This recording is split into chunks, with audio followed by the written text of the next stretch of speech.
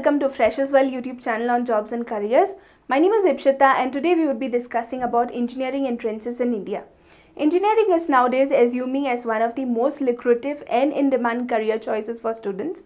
A large share of students appear in different state and national level examinations every year.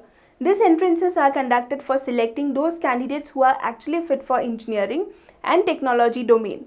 By qualifying these exams, candidates can get admissions to IITs, NITs and other reputed engineering colleges across the countries.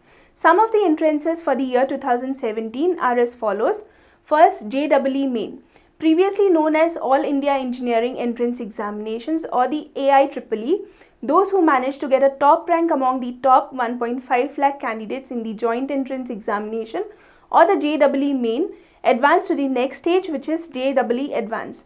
The paper 1 for BE BTech of JEE Main will also be an eligibility test for JEE Advanced, which the candidate has to take if he or she is aspiring for the admission in the undergraduate programs offered by the IITs. The eligibility criteria is candidates must have passed in the final examination of class 12 or its equivalent with 5 subjects.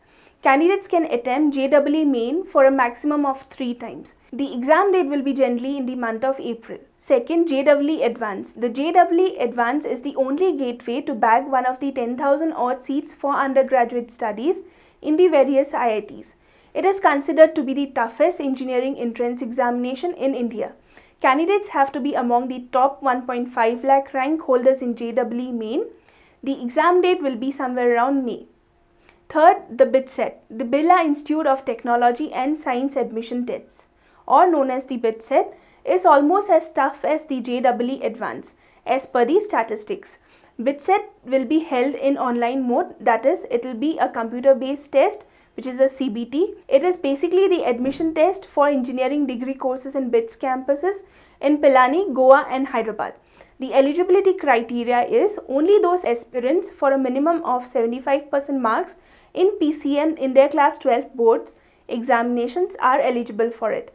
The exam date will be somewhere around May. Fourth, the VITEEE.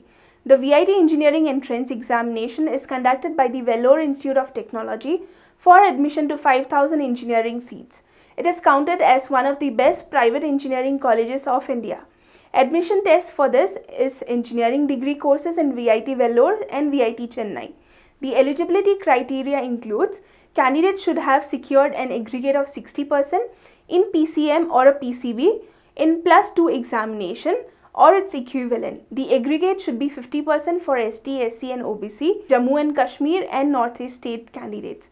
The exam date will be somewhere around in the month of April. Apart from the ones that we have mentioned, there would be other private and deemed university examinations. Also prepare for the examinations for your state universities, which would be held in the month of April to May.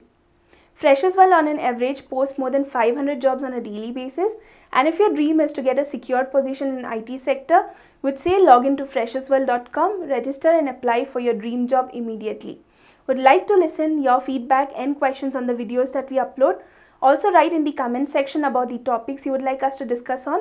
For more videos, please like and subscribe to Freshers Well YouTube channel on jobs and careers.